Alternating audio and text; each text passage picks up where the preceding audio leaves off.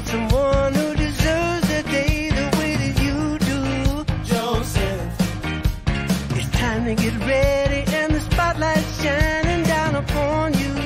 Joseph, so be fair, hold firm.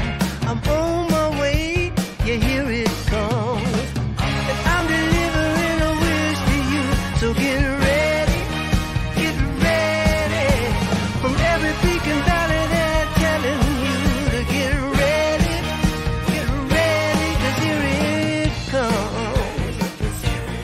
It's on the way. It's a celebration across the nation. Hi, this is Penn Gillette, Penn and Teller. Big guy does magic, smaller guy next to me, he does magic too. He doesn't talk that much. I want to talk about Joseph Jaffe is not famous. And Joseph Jaffe is not famous. Joseph Jaffe is wicked not famous. Joseph Jaffe is superlatively not famous, and for good and sufficient reason. I mean, maybe his guests are famous. Maybe his guests are famous. He gets some famous people on his guests, but Joseph Jaffe himself is not famous. That's the important part. You can have famous guests and still not be famous. And if you want an example of that, well, Joseph Jaffe would be a really good example. Teller would do a better job at a talk show, and Teller doesn't talk, which you'd think would be one of the major qualifications of being on a talk show and not being famous. What's that, Teller? Oh, yeah, Teller says, Joseph Jaffe, not famous. Love you. This is my best kind of show notes. We didn't touch one of them, not even one of them. I'm not sure which one is Paul Rudd and which one is Lane Green. Final card here is the ultimate outcome. Today is take your dog to work day. Like Scooby-Doo. Without further ado, his debut. Sweet Caroline. Everybody say hello to Sammy. Is it not good? I'm just pausing so that you just are at the front of your seat. I'm so enormously flattered. Branding is not a bad blind date. I'm gonna have to take a picture of this. No, this is agape. This is love. I really enjoyed this. You did do your homework. You asked great questions. I'm flattered. Thank you. It just made my day. Look at you. You are insane. How did I do that? You're How insane. did I do that? You're insane. I might be insane, but am I a narcissist? I'm suddenly nervous. I'm suddenly thinking like everything that I held to be true, suddenly it's like Joseph Jaffe is not famous. Is that something that a narcissist would say when he insists on being not famous? I don't know. I love the subject though. I love the subject. I love talking about. Today we're going to talk about because Ann Betz is on the show and all bets are off. Maybe that's what I'm going to call the episode. All bets are off. We're going to talk about leadership. We're going to talk about narcissism. We're going to talk about neuroscience. Hell, we might talk about neuroplasticity and imposter syndrome. That might be a bingo. It better not be. But in all seriousness, very, very important topics. When we think about society, and when we think about politics, when we think about identity, when we think about, and we were discussing this in the green room. Yes, we have a virtual green room here. We were discussing not so much confidence, but self-promotion. There is so much to discuss. Stick around, enjoy the show, and you might learn a thing or 20. Normally I say a thing or two, but today might be a thing or 20. So because it is 2024 and somehow I've been able to get back to, at one point last year I was, I don't know, 6 or 7 weeks behind. Now I'm 1 or 2 weeks, nice little bit of wiggle room, and that allows me to really just manifest and recharge my batteries and hopefully motivate you. This is my why statement. As a teacher, facilitator, and coach, I help high-aspiring entrepreneurs, owners, and their leadership teams get unstuck, return to growth, and become forever changed. And, you know, the get unstuck part, it all is very, very meaningful to me. Behind me, you see my new book, Forever Changed. But the Get Unstuck, when I started the show as Corona TV, March 2020, I said I was starting it for people that were stuck at home, quite literally, or stuck in general. And so how do you help someone who's stuck? Well, I guess you help them get unstuck. This is the book, Forever Changed, How a Global Pandemic Changed My Direction, My Purpose, and My Life. I'm still not really talking about it as much, but if I'm going to talk about it to anyone, I would want to talk about it to you. Foreverchange.life, where you can get a life, you can change your life, you can choose life. There's lots of interesting things to do on the website. And of course, last year in June, I started coaching with EOS, really helping business owners and their leadership teams, again, not just get unstuck, but get what they want from their business. And I really have enjoyed, working with smaller and medium-sized companies as opposed to those big fat cats that sit, those pale male and stale men that sit in their mahogany, around their mahogany boardroom tables for their Fortune 500 companies. We need to change that. And we will. And we will. So if you like the show, and if you like me, if you love me, if you really love me, that's what a narcissist might say. How about if you really hate me? I suppose maybe that's what a narcissist would say as well. That's a question for you. And thinking, I don't know, maybe, love or hate, as long as you feel something for me. Subscribe to the show, bit.ly/subscribe to the show. We also do a morning coffee. I suppose a narcissist might refer to themselves as we, right? I just get lonely. I do a morning coffee Monday through Friday, 8 to 9 a.m. Eastern Standard Time in the Collective Cafe in Discord. And, we recently did an episode on Elon Musk. And I have questions. Does Ann have answers? Is every visionary a narcissist? Richard Branson, Elon Musk, Jeff Bezos, Steve Jobs, Donald Trump, just bingo. I'm just saying, just lots of names. Do you have to be a narcissist to be a visionary, to be up there, to be a leader? All these questions hopefully will be answered soon. And if you can't join live, please go ahead and subscribe to the pod, bit.ly/collective cafe to go. Take your coffee, your virtual coffee with you. But now it is time for the seated soliloquy. And the seated soliloquy today is called The Judge.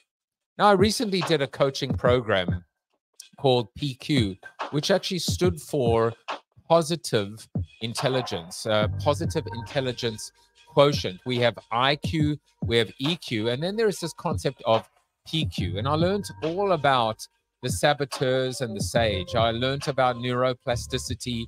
I learned about almost just understanding, almost recoding or understanding that any stimulus or any decision point in my life is going to go down one of two pathways. Is it a dirty, dirt cobbled road filled with potholes that is less traveled or least traveled, or is it a super highway, beautifully paved? But what if the highway is the highway to hell? The highway led by the judge and the saboteurs, as opposed to the sage. So in this exercise, the judge leads, the saboteurs, is the lead saboteur. And we had to give a name to our judge. And I called my judge the narcissist. Now, the judge is not meant to be a mirror of you or who you don't want to be. But for me, this judge, this entity that judges me, that puts me down, that tells me I'm not good enough, that fills me with insecurity, imposter syndrome. This is the narcissist. And I read up on what it is to be a narcissist. And we think, we think of Icarus, and we think of hubris, and we think of really, really just staring at yourself and falling in love with your reflection in the mirror, that you are God's gift to mankind, to humankind, etc. But there was one thing that I found very interesting about narcissists in general, and certainly my judge. One of them is, again, this idea of a superiority complex, that they just believe they're better than you, they're better than everyone else, that you can never, ever live up to their high standards, that you will always, always disappoint them, no matter what you do. And certainly there's always truth in everything. And I realize that even in my life, when you have high standards, sometimes it's very hard for people to live up to those standards. And if it's true that they can never, ever do right in your eyes and are always disappointing, you are somewhat of a narcissist. But the other one was this idea of lack of empathy. And I found that to be really, really interesting. When you just don't feel for anyone, for anything, when you are dead inside, ultimately, is that, something that we see in narcissists? Look, I don't have to wonder or posit anymore, because it is time to bring on my guest, Ann Betz, and I have been looking forward to this for a long time. Ann Betz is the co-founder of and director of research and learning for BEabove Leadership. I hope I pronounced that right. She's considered a true thought leader in the area of coaching, neuroscience, and also trauma. She's a prolific writer who has numerous books, runs 2 blogs, and writes for many coaching publications. She has written the definitive book on the neuroscience of the ICF competencies. I'm going to have to ask her what that stands for, as well as a book on UI. I hope I pronounced that as well as well, UI or UI, and consulted with ICF for many years, and was also faculty member and neuroscience consultant to the Coaches Training Institute, CTI, and teaches neuroscience to experienced coaches through her own organization, also in partnership with coaching.com. She has been a certified professional coach for over 20 years and is also a published poet, using her understanding of the brain and consciousness to bring to life the wonders of the human soul. Don't you love that? The wonders of the human soul. Ann lives in Santa Fe, New Mexico, with her 6, yes, count them, 6 highly entertaining cats, and maybe I'll be her 7th entertaining cat today. One of them's right here on the desk. So I have seen at least one cat wandering past. Yes, there are wandering Jews, and then there are wandering cats. There's wandering cats in my house. There's always some fur around. Okay, so as long as we don't get stuck with a fur ball, let me ask you. So first of all, is it UI? What are you reading? Typo? I'm not sure what I'm not sure what you're referring to. Maybe it's a typo. Maybe it might have been as well as a book on, and I just had UI. So it must be a typo. Sorry. All right. All right, but you can tell me, what is ICF? The International Coach Federation, and they are the main accreditation body for coaching, and they have ethical standards and competencies for coaching. They're international, and they're not the only accrediting body, but they're the biggest. So now I'm going to start working towards that. I became a coach. So I want to talk to you about just the coaching part for a second. Sure. We'll jump around, I'm sure. I became a coach, coaching this system called the Entrepreneurial Operating System in June of last year. And I must admit, talk about imposter syndrome. I came in with so much fear and trepidation and insecurity about being a coach, about, well, what do I know? And, I'd mentored, I'd facilitated, I'd keynoted, I'd teach at NYU, but I'd never coached. And I remember being given advice from other coaches, more experienced coaches, I guess, saying, on one hand, you know more than they do. So like, if you're armed with the fact that whilst you may not believe you know the material as well as you should or could, because it is your first go round, you still know more than they do. And so I'm still struggling to grow into this role. I feel like it is a massive responsibility to be a coach, but am I putting too much on my shoulders? Am I too hard on myself? I would say, Joseph, it depends on how you're looking at coaching, because what I'm hearing a little bit in the background is you're looking at coaching as sort of maybe with a little crossover in terms of consulting. I'm trying to resist the urge, by the way. Okay. So, the classic way that I think about coaching that is in alignment with this governing body, it's not the only way, but it's what they give a credential for, is this view that the client is naturally creative, resourceful, and whole, which comes from the work originally of Carl Rogers in the 70s. And it's really this view that the client has their own answers, and our job is to hold a certain space where they find them. And that can be hard. That actually takes some training and supervision. And it is the hardest thing actually for people to sort of unlearn when they're becoming a coach, and really figure out, how do I hold this space for a client where they find their own answers, and it's not about my expertise. And that is harder than it sounds. And I'm sure you've experienced that, like holding back and just bringing them forth and creating the space where they come forth is harder than it sounds. I absolutely love the way that, and I am, I'm jotting down that quote right now, because that was part of the training, right? Which is 90% of the time, the answer is in the room. And your role as a teacher, facilitator, and a coach is to facilitate those different answers into some kind of a unified or consensus. But I love that. And one of the things, you spoke about, this gets into neuroplasticity, which is you have to unlearn your bad habits. You have to bite your tongue, bite your lip, in terms of being able to say, pick me. I know the answer, but what if you're wrong? What if you're wrong? One of my students once said to me, I love this line. She said, "Oh, I want the light bulb to go off in their head, not mine." That's what's critical. You want the neural connections to be happening over there. You are sitting back. You're not stressed by the issue.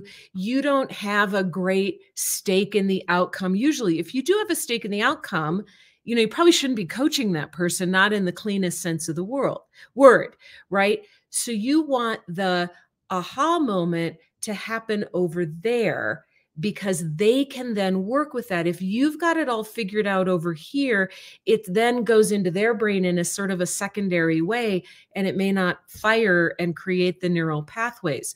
You were talking about the ahas that you had about the judge, and it's so much more useful that you go, "Oh, I do that," than somebody who says, "Hey, Joseph, you do this."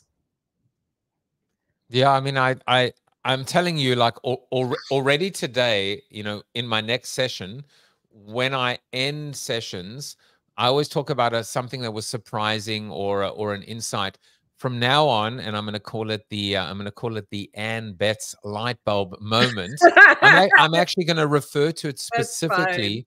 And I also like this idea of, when we think about neural pathways and we think about synapses, and we think about the fact that ultimately the brain is this series of electrical charges and impulses. Electrical and chemical, both. So, but it makes sense that something should be able to connect, and a light bulb moment sitting above the head, right, or inside. It just makes sense for all those reasons. Yeah, and it's such a delight as a coach when you watch your client have that light bulb moment, because you've set up the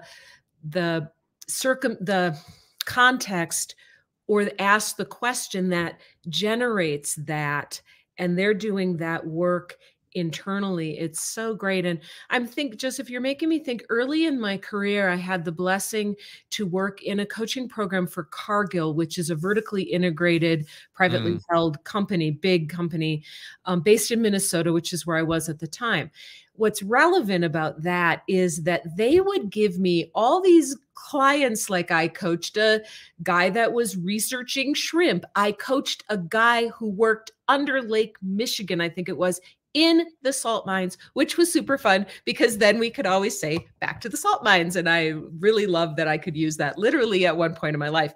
So I coached people who worked with animal nutrition, all of this. And what that really showed me at that point in my life, that's about 20 years ago when I was first starting out as a coach, it really showed me I did not need to know the context of their work, because I wasn't coaching that. I was coaching the human. They knew what it meant to be a shrimp farmer. They knew that. And I just had to ask the questions that would help them have those aha light bulb moments.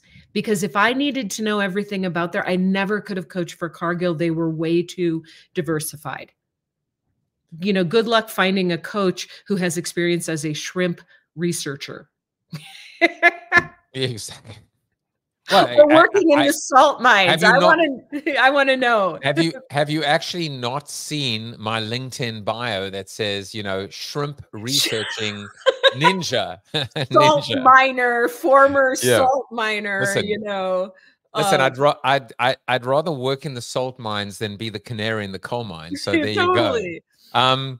Let's talk about leadership, because you know, I've had so many people. I've had over 600 guests on the show, and you know, and so many talk about leadership. Leadership is, you know, and there's servant leadership and humble leadership, and you know, and there's so many ways we could go. And my mind goes back to Tom Peters, who said a leader's job is to create more leaders. I'd like to hear from you. First of all, what is your definition of a leader or leadership? And then we can talk about the neuroscience associated with leadership. Well, so I don't have a good soundbite definition of leadership, but what I look to is I'm actually a big fan of a particular study that was done by my colleague, Richard Boyatzis at Case Western Reserve. And I think it's called Resonant Leaders or Resonant Leadership. And what he did is, and I'm probably going to oversimplify this, and I may even not be totally accurate, but let me give you what my memory is. What he did is he looked at the sort of impact that leaders had on their team. Because to me, we can look at the leader all day long. Let's look at where the rubber meets the road. And what he found, again, this is an oversimplification, but leaders who created what he calls a positive emotional attractor state, which sounds good, right? It's a towards state. It's their team is open, their brains are in a particular pattern. It's not one area, but a particular pattern he calls PEA, positive emotional attractor. And basically you get more creativity, you get emotional openness, you get a team who's like, yes. And then you have the negative emotional attractor state, which is more like, you know, they're shut down, they're not emotionally open. They may even be emotionally activated in a negative way. They're not, and you don't get stuff going on in the brain that's linked to like creativity and learning and all of those things. Okay, that to me, a leader is someone who creates a positive emotional attractor state in the team that they're working with. Then I'll give you one more little soundbite on this, Joseph, is that one of the things that Richard found is that, and it wasn't the only thing, but one critical thing was that leaders who did that tended to be more, you would see more dual firing. So you would see a more integrated, able to access some of the things in the right hemisphere that are critical and able to access some of the things in the left hemisphere. So it wasn't just the anything goes leader, I love you, you know, wonderful. And it wasn't just the, you know, let's narrow things down and I don't care about the people. It was the ones who had this really good balance. If I can say one more thing about that, I have asked people around the world, tell me about your leader that you would follow through fire. Tell me about the person you would work with again.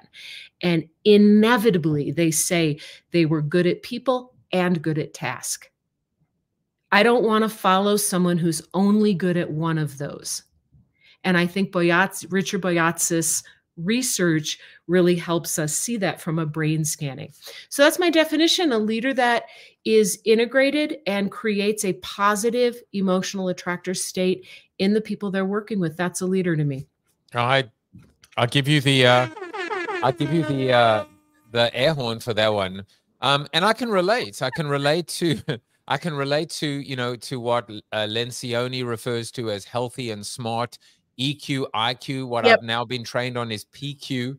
If you want to kind of create a third leg of this tripod, in a sense, and there's definitely and there's, I think, respect that is earned as opposed to commanded.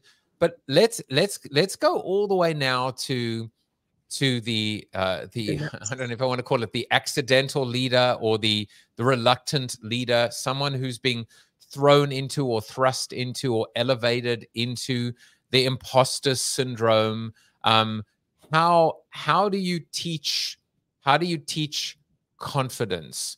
How do you allow a leader to grow into themselves? And we'll kind of hold off on the narcissism conversation for a moment. Sort of different ends of the spectrum. You know, the reluctant leader, often the reluctant leaders are the ones with really good people skills, you know. They're like, but wait, but I don't want to have to do everything it seems that I need to do in this organization in order to lead. And that can be a real systemic issue. So helping people develop confidence, you know, and I look at this in a couple of ways. Just wrote an article about imposter syndrome, and I'm trying to remember everything I said in the article. But I look at it in a couple of ways. Is it really personal doubt? Is it really that I'm not sure, you know, and I share the story in the article. The very first time I went out and spoke about neuroscience, there was a little part of me that was going, are the neuroscience police going to show, am I going to get arrested for this? Right. And I, you know, like not literally, but emotionally. Right. There's a thing called the neuroscience police. There is. And they come and watch you when you're talking. Or MPs. They're not MPs. You know, watch out for the NPs. The NPs. I wish there were, because a lot of people are saying a lot of stuff in neuroscience is not right. So I kind of wish there were, but there wasn't. And again, it goes back to something you said, which is I actually did know more than my audience. And, you know, that kind of imposter, if you do the work, you get good feedback, and you study and you do the work and you practice, you create the neuroplasticity. And, you know, I started teaching neuroscience 12 years ago, something like that, 13 years ago, because I wanted to understand it better. And so I don't have imposter syndrome around that anymore, because that aspect of it just required practice, reflection, feedback, study. Now, there's another aspect where it's actually coming out of a toxic system, and that is I'm being told externally, you know, my ideas have no value, or, you know, what made you think you could do that, or people stealing my ideas or getting thrown under the bus. And this is something that there have been some good articles, particularly for women of color, saying you're being told you have imposter syndrome. You are being manipulated by a toxic system, and it isn't you. And I think it's really critical in building confidence is it the system telling me that I'm full of nonsense? Or is it really that I do need to learn and grow and develop? Joseph, does that make sense, that distinction? No, it's actually, I mean, I'm trying to process this as well. So it's almost like it's gaslighting. It's gaslighting. I mean, this is, and it is therefore systemic if it is coming from the system at a consistent level. And it's quite distressing. Yeah, it's really destabilizing, and it's hard. And if it's it can happen in a workplace system. You know, who do you think you are? And, you know, and because people are maybe threatened, trying to keep you down. It can also happen in a home environment where you're trying to develop something new, and the impact that you get at home, maybe from spouse or parents, is either lack of interest. Oh, okay. Yeah, great. Or outright contempt for what you're doing. And that can also be, you know, really destabilizing and cause a lot of self-doubt. So I can share a personal example. I was in a relationship with someone who I later sort of figured, this is how I got into all of this, was in like 7 years ago. Like, how did I start studying narcissism? I was with one. And boy, I tell you, the blessing of having actually been with a narcissist is you understand it. So one of the things, he was very contemptuous of my work in neuroscience. And so he would sort of be like, oh, he said to me once, like, it seems like it's really important for you to understand everything, Ann. And it was about that tone. Like, it's really important. I used to be like that, but I've sort of evolved past that. Oh, that's the superiority, right? Yeah. And I could talk about where that comes from, but it was like, the result was I didn't want to share anything with him. I started like, I was in this crazy cognitive dissonance where I would go out and I would be speaking and training in public and people were like, hey, I really like what you're saying. And then I would go home and be met with this complete lack of, like, change the subject or contempt, like that one. And I would think, what's going on? Am I missing something? And that is ultimately, I ended it reasonably quickly, but it was a mind F you, what, while it was going on, because I was bonded with him. He was my partner. I wanted to listen and take seriously what he was saying. It wasn't just a troll on LinkedIn. It was, so I'm trying to get around his view when really it was coming from him being threatened. So we can talk a little about the superiority, because there's a layer there. I have a quick question on that. Yeah, please. Does a superiority complex, is it inherently connected to a degree of insecurity? Are these two kind of like joined at the hip? Yeah, it's not. See, because people who really, and I think I'm going to be preaching to the choir, Joseph. I don't think this is anything that you don't know, but let me articulate it. People who feel confident in what they're doing don't need to prove it. And they're very happy to admit where they don't know something. That's not an issue for them. If somebody asks a question and you're like, oh, I never really thought about that. I don't know. We should probably look that up. That is a confident person. You're making me think of, I'm going to go just down a little rabbit hole. There was a research study once that said, who comes across most like confident? And they put a bunch of guys out there in blue suits and they had one guy wear red tennis shoes. And the red tennis shoe guy was voted as the most confident because he was so confident he could wear red tennis shoes. And it's I have to prove my superiority that comes from a deep and generally unseen and unknown deep wound, generally of shame. And this is why if you call them out, they can get so nasty. They don't want anybody to see that underneath it all, they feel small, ineffective, and, broken. But they don't necessarily get that themselves. It's like the iceberg under the water. But yeah, people who really are confident don't need to take other people down. But enough about Donald Trump. Let's talk about. But I couldn't resist. I couldn't resist. We'll give you that one. Let's go back to the red tennis shoes for a moment. What about the person? And this is probably the irony of it, that is so insecure that they feel that they're trying so hard to impress and break through and stand out. So they wear red tennis shoes, and now they're perceived maybe inaccurately as the most confident, and they're the least confident. But there are some people that really do go out of their way. Well, maybe if they read this, maybe if they read the study. In my experience, in walking in the world and being in this world of human development for 20 years, they don't wear the red tennis shoes because they're afraid of being laughed at. They're looking around them to see, what do the people in power wear? How can I mimic that?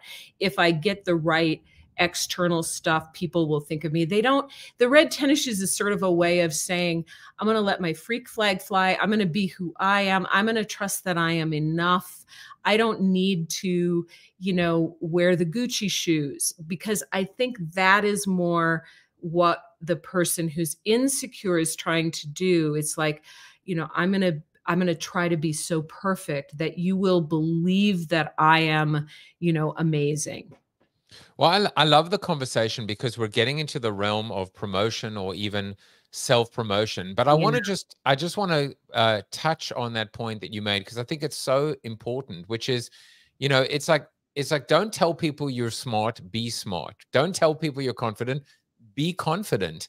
And that is the ultimate level of, I think, security, which is you don't have to protest and keep reminding people. Now, I'll tell you, I'll give you a personal anecdote as well, which is I will find sometimes that I'm trying to impress my own family, my kids, my wife, to tell people I'm kind of a big deal, because outside of these four walls, people actually think that, but inside I'm like a schmuck, I'm like an imbecile. And so I can see that there is like an insecurity of being able to say, you know what, I actually kind of wrote a few books. Like, I've done a few things. Have you ever watched my show? But I understand it just comes from just wanting to be accepted, and who better to accept you than your children and your wife? You make me think of that Mark Twain quote about, I think when I was a teenager, my father was the stupidest man on earth. And then by the time I was 30, it was amazing how much he had learned. Right. So I think you are battling this whole kid, differentiation. And I have a 27-year-old, and he definitely went through a period where I had nothing to offer. And now, he's a PhD student, and now we have really good conversations, and he's interested to some degree in my take. But I think that was just maturity. And I absolutely love that quote. I got a quote for you too, because I always find a quote for my guests. This was today's quote. The act of founding a company is its own act of narcissism. Yeah. I alone can do this. I love this. I love this quote, and it comes from, now I figured out I got to try and get him on the show. It's Andy Dunn, who's the former CEO of Bonobos. And so now I've got to get him on the show, because he's a very interesting, he actually, I just saw one of his recent tweets, if we can even call it that, is what are they? X's? What do X's, we call them now? X's. Like, Talk about narcissists. I don't go political. People get mad at me when I go political, but we could talk about Elon Musk. Let's talk about him next. But by the way, so what Andy's doing, which I think is amazing, is to battle this epidemic of loneliness. Is anybody who wants a birthday party sponsored, I think he's going to sponsor a birthday party for them and help put a birthday party together to kind of, so I just thought that was out beautiful. To him. It's my birthday in February. I need to reach out and see if he'll give me a birthday party. If he invites me, I'm coming too. That's awesome. Is it in fact narcissistic to start a company, or is he just being a little provocative? Well, I think he probably meant it to be provocative. And I think, like everything, there is truth in it. And, but I would say it depends on where you honestly are coming from, honestly, because there are narcissists who found companies to do good, but really it's about getting attention. I've known a few of these. I know a guy in Santa Fe who's like that, and I had to just block him because he just started irritating me. But, it's all about, we're trying to do good and look at me. And we call that a communal narcissist. They get their jollies from, being seen as being this very benevolent person. And it can be a type of narcissism. Not everybody who is motivated by benevolence is a narcissist. And I will go political for a minute here, because he's not our president anymore. Jimmy Carter. Jimmy Carter scores very low on the narcissism, not totally without it. But, as I've seen sort of rankings of presidents, they all tend to score somewhere on the narcissism scale. And as I recall, Jimmy Carter was one of the lower ones. And he doesn't, there wasn't a lot of fanfare about, he just goes and builds houses for Habitat for Humanity because that's what he was motivated to do, not to get attention. From what I could see from the outside, it can be very hard to tell. So does it, does that, I mean, didn't answer the question, I think. Maybe. No, I think why I think it's interesting, and let's go back to beyond the provocation, is the fact that here's the follow-up question: is there an acceptable level of narcissism that in fact can be healthy, and at that level, and if managed and and almost coached can you coach? There are too many questions. Can you coach narcissism? Should you coach narcissism? Should you extinguish it? So I guess my question is there an acceptable level of narcissism that in fact can be healthy? That is my question. Yeah, I think it's a really good question. I see, and for me, and I believe language matters. I don't think so. My answer is if it's really narcissism, it's like saying, is there an acceptable amount of cyanide that's really helpful for people?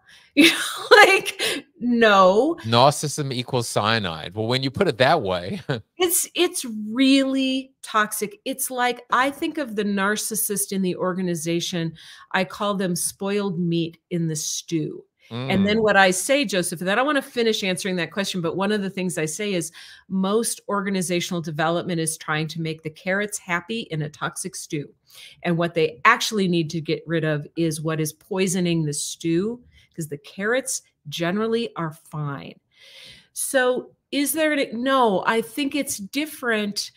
And we throw the word around. If I am proud of myself genuinely, and you've published books, and I say, I just did this thing. I just published a book, and it was a lot of work, and I'm really proud of it.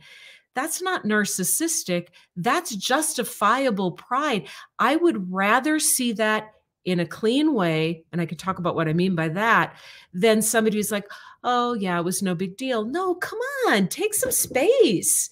But that's not narcissism, because you're not trying to put anyone else down. Now, if you go out there and you say, I wrote this book, it is the only book that you ever need to read, and I am the smartest man in the world because I wrote this book, and everybody else who has ever written a book on this topic is an idiot, yeah, then you're a narcissist. I'm seeing a beautiful almost rubric or litmus test here, which is this idea of whether it's confidence, whether it's self-promotion, whether it's pride, when it comes at the expense of others, it's narcissism. It's the zero-sumness of it, right? If my pride, if my happiness, if my promotion, if my joy comes at the expense of another human or individual, you're welcome to. I almost feel like you're.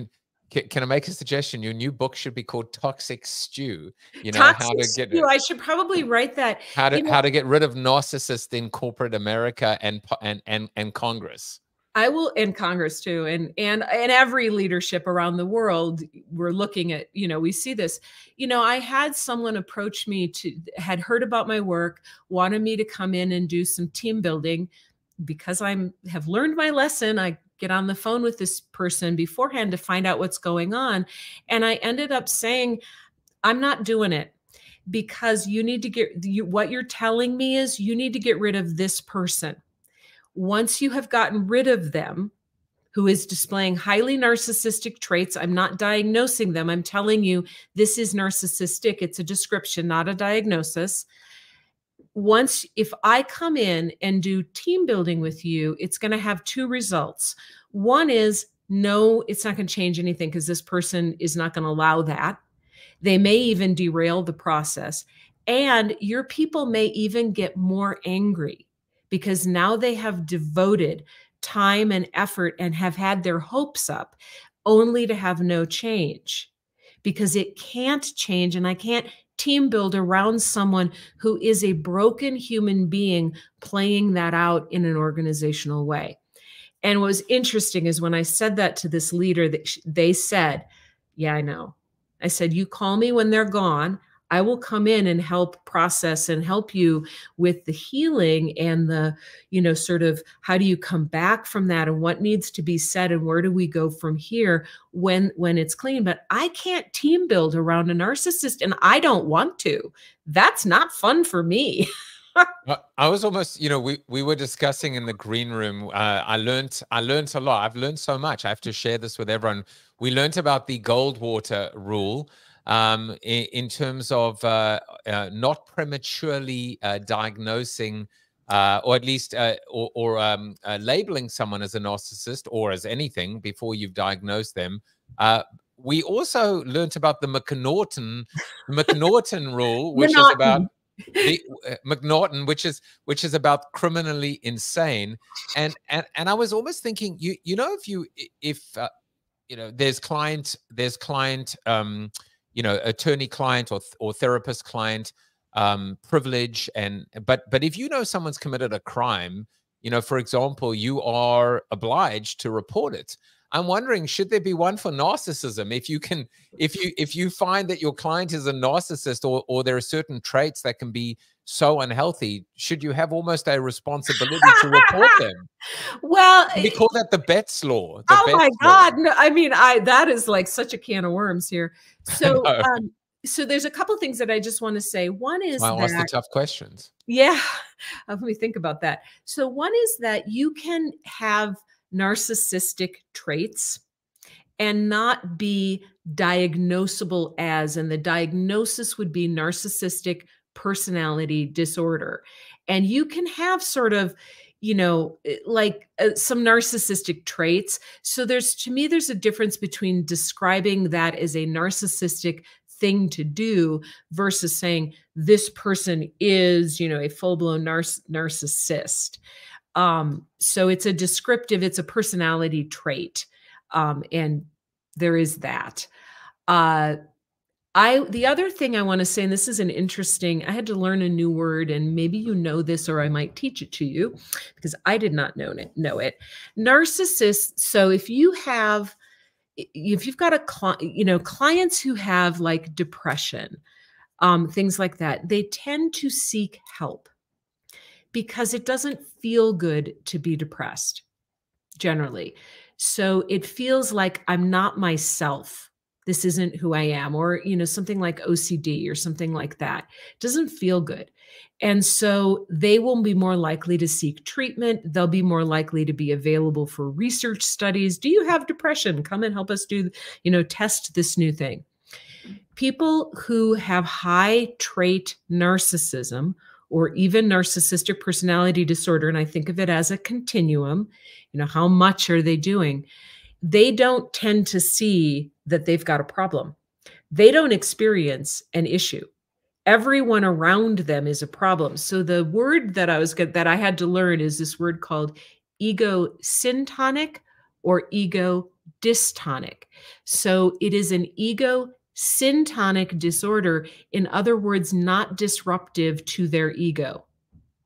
Ego dystonic is something, it's like, I don't feel like myself. This isn't right. I want to fix it. I don't like having OCD. I don't like the fact that I have to wash my, you know, like, can you help me? Whereas narcissism, it's like, I don't know what's wrong with all of these people. They just won't do what I say. And I know best. That sort of superiority icing on the broken cake. It's such a clear way for people to actually almost self-diagnose that or recognize those traits. but you know, it comes down to, again, being a founder or starting a company, you know, not being open to feedback, to advice, you know, well, you know, everything, you're all wrong, I'm right, you know, I alone can fix this. I mean, and the founder, the entrepreneur that is open to feedback, that accepts the fact that, as you know, I say to founders all the time, you might be the greatest, you know, this might be the greatest idea ever created, but can it be better? Can somebody help you take it further? The answer has to be always yes. Absolutely. You know, and this is why I get so, you want to know what makes me mad? I get really, really tweaked when people are like, but look at what a genius they are. And I'm going to say Steve Jobs, for example, who was notorious. Now, some people say he got better toward the end of his life. I don't know. But at some point in his life, he was notorious for yelling at engineers, for being very aggressive and just yelling. And how can you be so stupid? And like that. And so I'm thinking, what I know about the brain, when we get yelled at, boy, we get flooded with neurotransmitters. Our body gets flooded with hormones. One of the ways these are desired is to these are designed is to make it harder to think. And it's probably gonna, I know someone who worked at Microsoft and said, she got yelled at by Bill Gates and, felt like the stupidest person in the world. And I asked her how long it took to recover. She said, I was useless the rest of the day, probably the rest of the week. Because that's what's happening with all of this, is getting yelled at is this threat, and our body is just trying to survive. So my point being, I'm an engineer. I go in to see Steve Jobs. Maybe I'm wrong, but now I've been yelled at and made to feel like I'm this small. Where's all my creativity going? He's not the only creative person in the organization. That is not how it works. And so what happened? What got lost? What got lost? Because this narcissistic personality was promoted and excused and allowed to give full rein to whatever, triggers they had. What got lost? Maybe we would have solved global warming if people hadn't been yelled at. Wow, I do not accept that as an excuse. It makes me so mad. You're just the one who wants the most attention. You're not necessarily the smartest person in the organization. You have a stronger drive potentially for attention. And speaking of Elon Musk, but so I'd like to talk about Steve Jobs versus Elon Musk, or what you're seeing, what you're observing with Elon Musk right now. I will set it up the following way to close on Steve Jobs, because there are people, and sometimes even myself, that have almost given him permission to have been an arsehole because he was Steve Jobs. He's a visionary. That's what visionaries do. So I'm opening the door to kind of say, but you know what? How much better could he have been, and what could he have solved? And then you've got Elon Musk, and the argument with Elon Musk is, does he know what he's doing and does he care? And the answer is no and no. Or does he know exactly what he's doing and should we care? And the answer might be yes and yes. Question mark. I would love to get your professional take on what we're witnessing right now with this phenomenon called Elon Musk, and then maybe just come back to comparisons with Steve Jobs. Well, I mean, I don't think I'm saying anything that others haven't said way, way better than me. And this is not necessarily my area of expertise, but he is a classic example of taking credit for things that he does not deserve credit for. And, being, less of a person that's really done anything and just a really good marketer. And so most people believe he's created all of this stuff, whereas the people that really created it, nobody knows their names. So, he's really good at that. I think a little difference, because I think Steve Jobs actually had more real, engineering ability. And I don't think Elon Musk is building it on top of anything.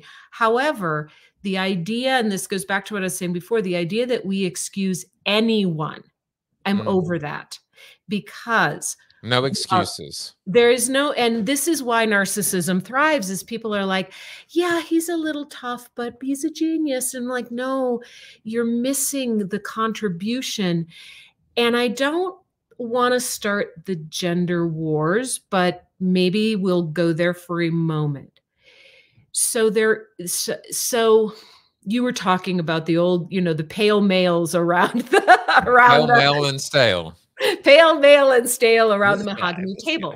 Yeah. And I'm not saying women in general are better. I'm saying there is a sort of what we've thought of as traditionally a masculine way of leading and a more feminine way of leading. Right. And when I think about, I founded a company, but I founded it with my best friend, and we have been business partners for over 20 years. And she is such a good, think about an outrigger canoe. We're like an outrigger to each other. We keep each other, boy, I tell you, we keep each other honest. We keep each other humble. We keep each other going. We keep each other, we don't have a mission statement. We have guiding principles of how we do our work. And the worst thing, maybe if you come out of the woodwork, then you can deal with it. But the worst thing somebody could say to me is that I did something out of integrity, or our business did something out of integrity, or that we were unfair. And there are times where we have to enforce policies, but we try to be kind, humane, and fair. But we also try to be kind to ourselves, so we have a policy that we don't give back, the deposit, for example, but we'll roll it over and somebody can take another class if this one doesn't work. But we've had to do that in order to protect our own self and really find that integration. But we always try to operate with kindness. And she has we've been each other's outrigger on that. Some of these people that found companies, and it can be men or women, I'm not talking about women always do a better job, men always do a bad job. I don't mean it like that. But when you are the solo one and, promoting yourself, you're operating without an outrigger. And a lot of times the people around you, these people have surrounded themselves with yes people who will not challenge. My partner will she is absolutely fine with challenging some of my crazy ideas. Or I wasn't sure I wasn't sure where you were going, and I think you've brought it home in the most powerful way, which is the concept of the outrigger.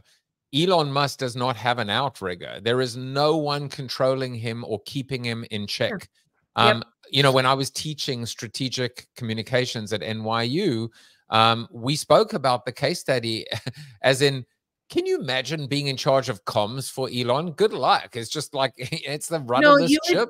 And, I'd be very curious to look at, I'm not going to do it, but I'd be very interested to see turnover and also stress-related health issues, because I think it would be so unfun and challenging that I would bet, I could be wrong, but I'm Ann Betz, so I might say I bet. I would bet that those positions have higher turnover and that you also have health issues. There's a great book, one of my favorite books, not as well known as it should be. I don't know if you've ever come across it. Stanford business professor Jaffe Pfeffer, and his name is Pfeffer. He wrote a book called Dying for a Paycheck. And it is brilliant because it's written from a business professor, financial analysis perspective, and it's the real cost of toxic workplaces. Want to tell you one other thing from Dr. Pfeffer, from Jaffe. I saw an interview with him where they asked him, what were the surprises when you were writing your book?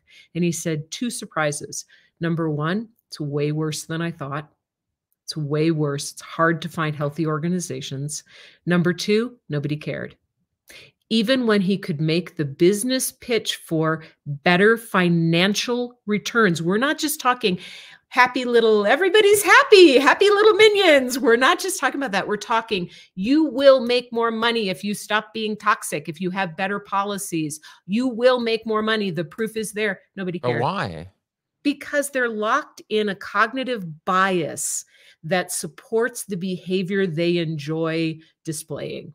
Reinforcing stereotypes, reinforcing fiefdoms, reinforcing these moats or these walls that we build to protect us from our own worst enemy, which is oftentimes ourselves. Yeah. No, I think that's great. Okay, so I didn't want to, but well, maybe I did want to, and I want to talk about Donald Trump for a reason, quickly.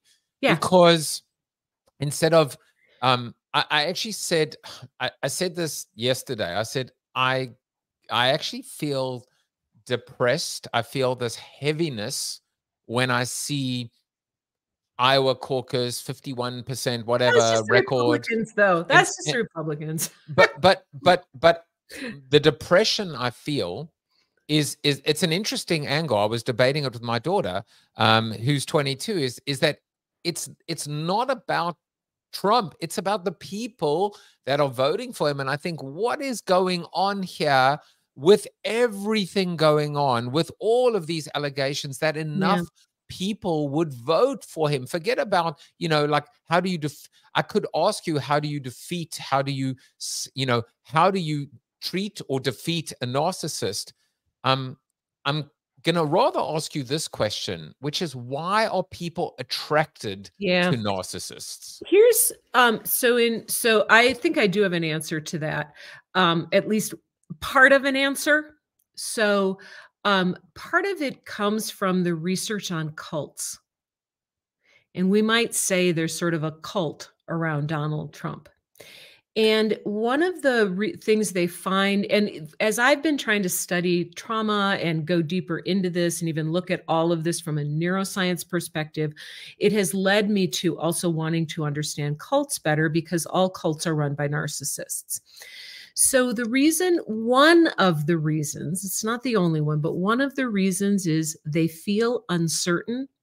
And somebody who's very, very certain is really, it's like finding that stable ship in a rocking sea. And I think, and so both, cult leaders and people like that like to foment instability, get the sea all riled up, and then, be the like one. A safe haven, safe harbor. Yeah, and kind of be like, I'm the rock and I have the answer. And it's just this relief of saying somebody's got the answer because I don't have it and I don't know how to find it. And this person is so sure. And they're not, you see no flicker of self-doubt because they're very good at that. I think they believe their own lies. So they're very convincing. And it looks like I don't have to figure out the way forward in this very messy world. I don't know what's right or wrong. Is it right that there are trans people? Is it wrong? I don't know. I don't know how to sort that through. I don't know how to critically think about it. So I'm just going to follow you because you have it figured out. And I think that's a big appeal. It's the supreme confidence, the unwavering confidence. It's the pathological projected confidence, and underneath it. Pathological, but it's also absolute. Yeah. And that's interesting. There is no humility by definition. Even imposter syndrome would say the doubt, but there's no doubt. There's no doubt. There's no doubt. And if I don't know that doubt and complexity and paradox is part of the human existence, and I haven't been trained in school to critically think, not to be told what to think, but how to think.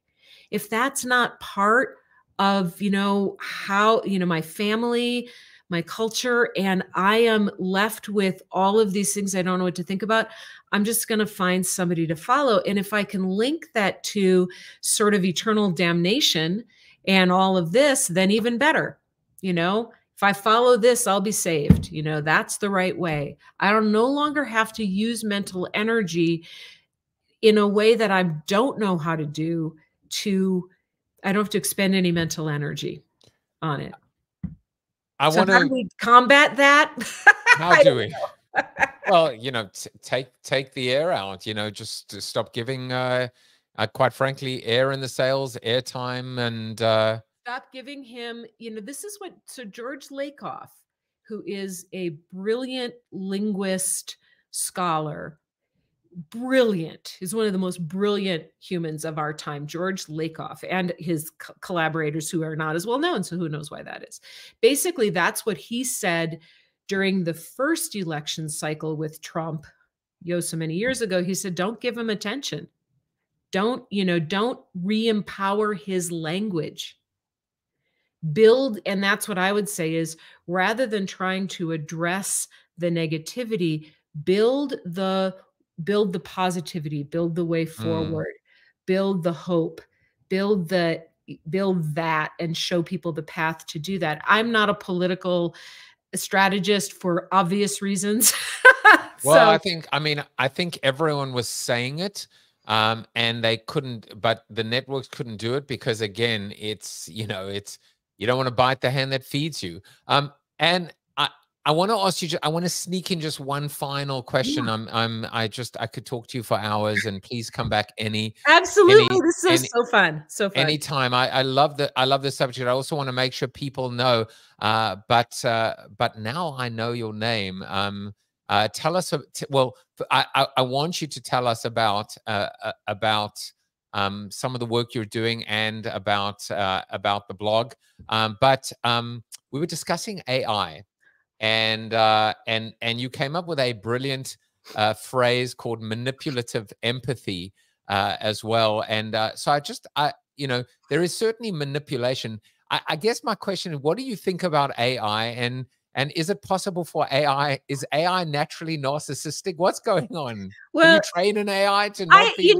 And I've been hearing that there's, some training around AI to, like in my world, in our world, in the coaching world, you could have AI ask you these, very sophisticated, powerful questions. And then there's now this, additional sort of putting into the system like empathy. Oh, that sounds really, your AI, your Siri or whoever it is saying, oh, it sounds really hard for you. But here's the thing, human beings. So empathy, and you may know this, so stop me if you've heard this one, but human beings, not AI, have two ways that there's many ways, but two big ways we access empathy: cognitive and affective. So cognitive empathy is if I tell you about when I was telling you about the narcissist who told me, oh, I used to try to figure everything out, cognitive empathy says, God, I can understand cognitively, I can understand, Ann, how that would make you feel. Like I can kind of get my head around that. Affective empathy is if you actually can feel a little when I say it. Do you feel it in your body? Is there a ghost of a feeling? It's like if your daughter comes to you and says, I just slammed my fingers in the car door. The natural human response for normal humans is to go. Why do we go? Because we feel it. Why did my thumb just go down? I don't know. That was weird. That was really weird. I want to see. My thumb went down because I was doing this. I don't know why. But how did that even? I don't even know what happened there. That it's flipping the AI. But carry on. The AI is trying to see, and they got it wrong. So you cannot program affective empathy. You don't get affective felt empathy without a body. And so so I think about this great line from one of my teachers. I'll just say his name. Don't mean to give a lot of names that can get annoying, but his name is Dan Siegel. Again, a brilliant man in this time in the world, Dr. Dan Siegel. And he said this really interesting line that a young woman, he's a therapist, and young woman said, Dan, with other therapists, I have felt heard. With you, I feel felt. You cannot AI around feeling felt in the experience of someone telling you, this person really manipulated me or really devalued me.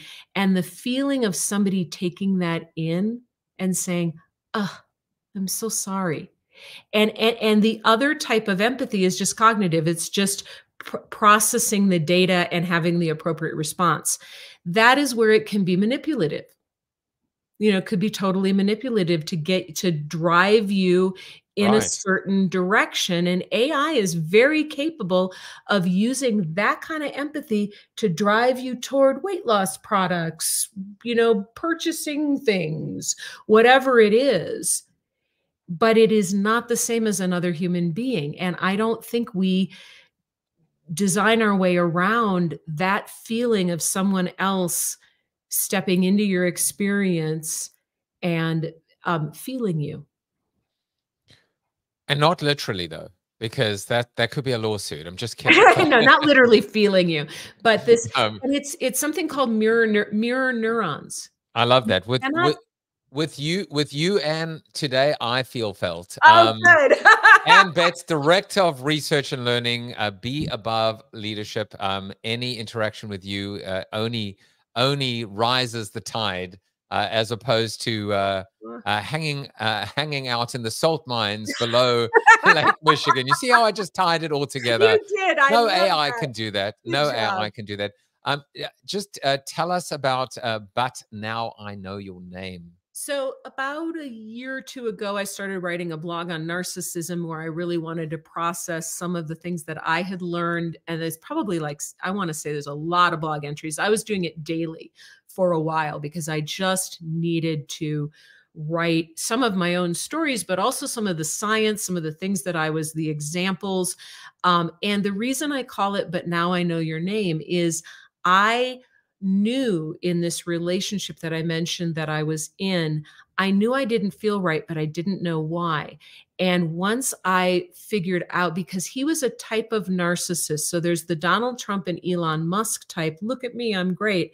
There's another main type that they call a covert narcissist, where they act more like the victim. I didn't know that existed. And so I couldn't figure out why this man who was supposed to be my soulmate was making me feel so bad. And then I found it, covert narcissist. But now I know your name. Now I know what's going on, and my eyes are open and they'll never be closed again.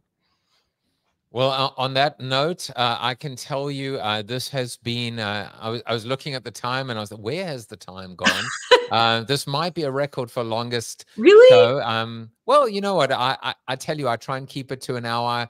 I introduced 2 truths and a lie, but sometimes I just knew that we were going to have an amazing conversation. And whenever that book, Toxic Stew, is ready, you come back here first. I think I might have to write that. I'm going to take that. I love that. That's what I do. I come up with names for books. I'll tell you who is not, I hope, a narcissist is Chuck Norris. You are Chuck Norris approved. And we will be back soon. Take care, everyone. Bye-bye.